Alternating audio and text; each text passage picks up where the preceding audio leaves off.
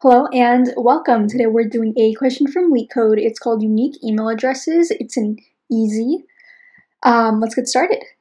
So every email consists of a local name and a domain name separated by the @sign. For example, in alice@leetcode.com, Alice is the local name and leetcode.com is the domain name. Besides lowercase letters, these emails may contain periods or pluses. If you add periods between some characters in the local name, mails will be sent to the same address without dots in the name. So dots are basically meaningless. For example, alice.z@leetcode.com and alice@leetcode.com are the same email.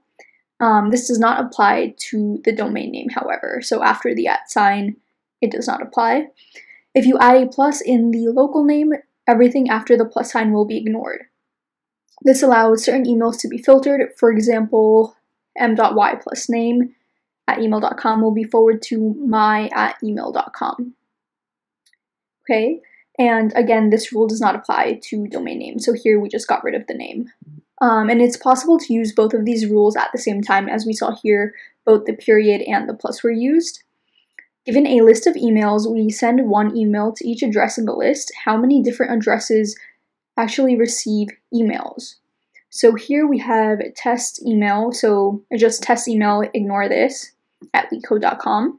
Here, again, this is test email, ignore the periods, @leetcode.com. And of course, everything after the +2 we ignore. And then test email so here it's lee.tcode.com. So that is different, and which is why we have two different outputs.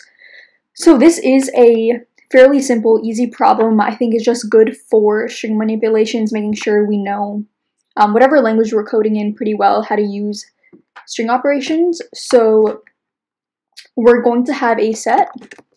This is going to store all of our unique email addresses, and we just keep adding to the set after we get rid of the periods, remove everything after the plus, and return the length of the set at the very end. So for each email in emails, we want to first split into the local and domain name. So the first part and the second part. So first, let's call it last, equals email.split on the @. So what .split does is it finds every instance of whatever character you have in this quotation mark. Here it's an @.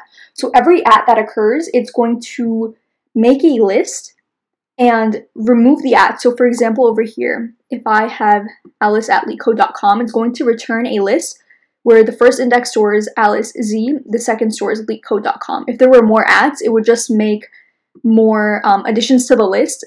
Everything that comes between the @s. So here it would be this. If there's another @ after this and more text after, that text would be in another index.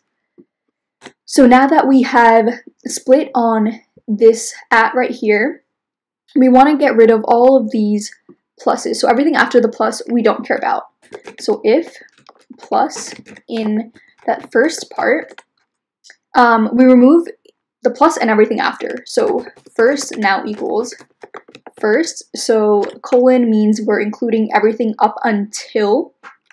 So first dot index of that plus. Index of this character is going to return its first occurrence in this string. So the index of that will now not be included in first. We've rewritten first to not include plus and after.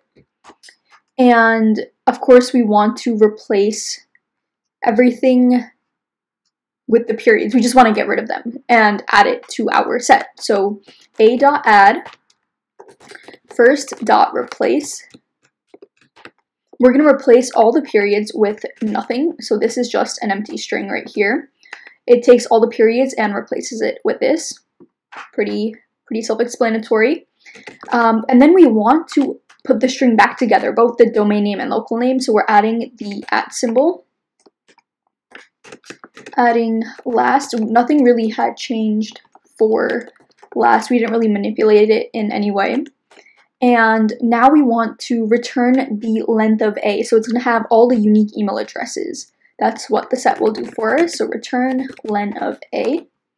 Let's run this code. Accepted and submit. And it's accepted as well.